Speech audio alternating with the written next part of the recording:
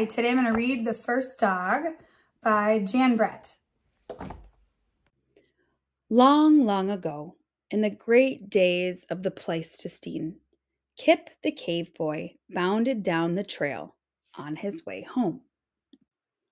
He avoided the aurochs, the cave bears, and the megasaurus. He evaded the woolly rhinoceros, the wild horse, and the mighty mammoth.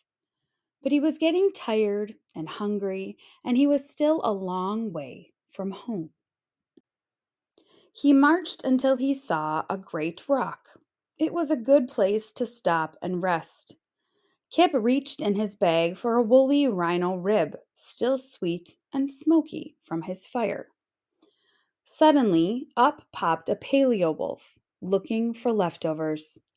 Wolf's nose began to twitch and sniff. He sniffed to the left, and he sniffed to the right.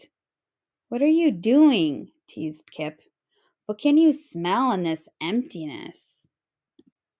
Paleo Wolf held his snout high in the air.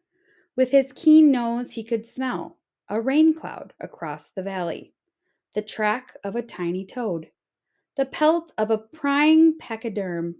But most of all, he could smell roasted woolly rhino bones, and he gave a hungry whine. "Ah, pooh," said Kip. "I can't smell anything but my dinner, and it's all for me." And he turned his back on the wolf.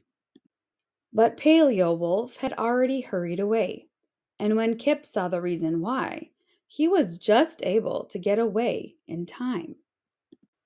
Soon Kip was back on the homeward trail. He walked on and on until he spied a cave. It was a fine place to stop and rest. He thought about another rhino rib, still crackly and crunchy from the fire. Up popped Paleo Wolf, looking for leftovers.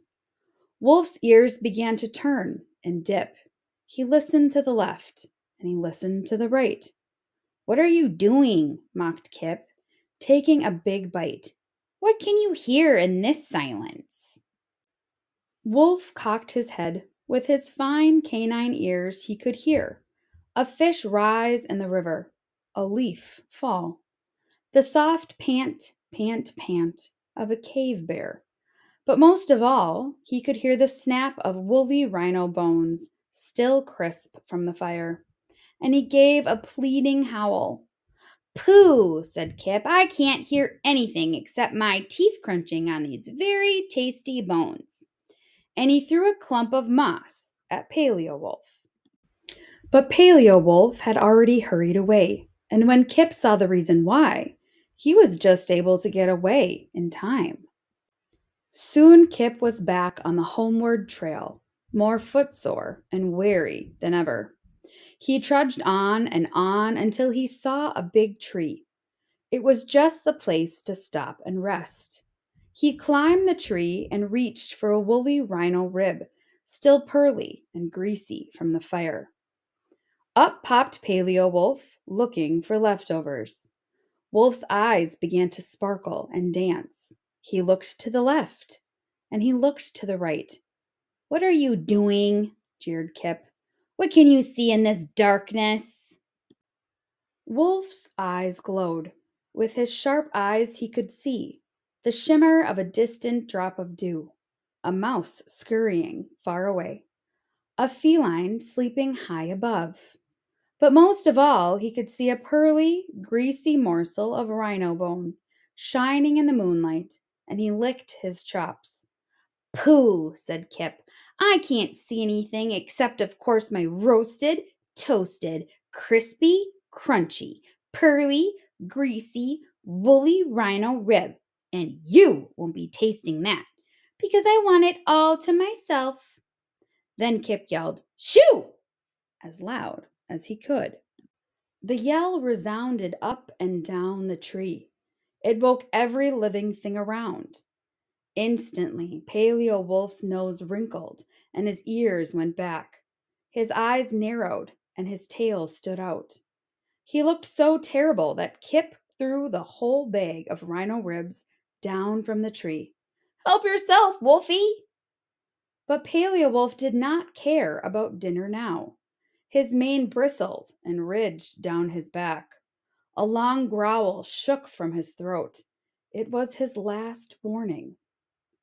Kip opened his eyes very wide. He looked all around, but he could not smell or hear or see anything. He whispered, "What do you know, wise wolf?"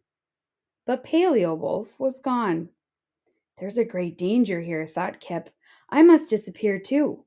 And he shrank into the leafy branches and made himself very small.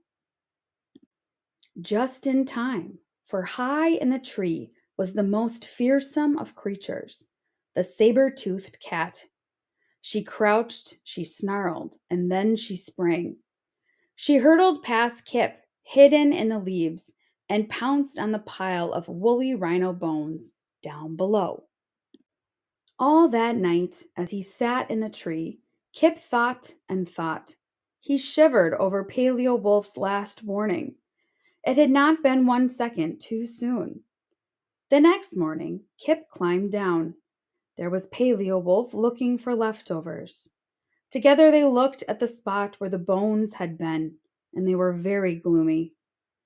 Finally, Kip made a speech. He said, "Wolfie, if you will use your keen nose and your fine ears and your sharp eyes to keep me from being eaten up, I promise to share with you all the woolly rhino ribs and even mammoth meat that I cook over my fire."